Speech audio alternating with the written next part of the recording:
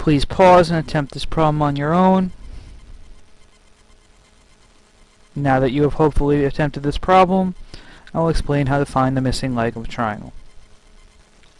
Using the P theorem, a squared plus b squared equals c squared, we plug in. C squared is always the hypotenuse, which in this case is 52.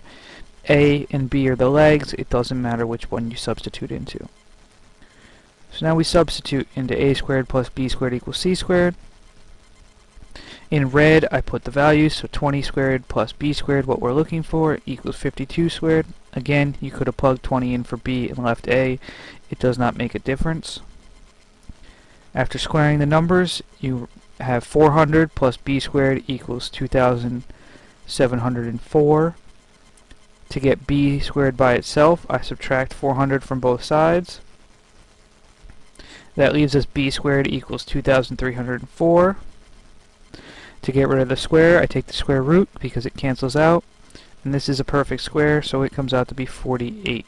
That's the missing leg of this triangle.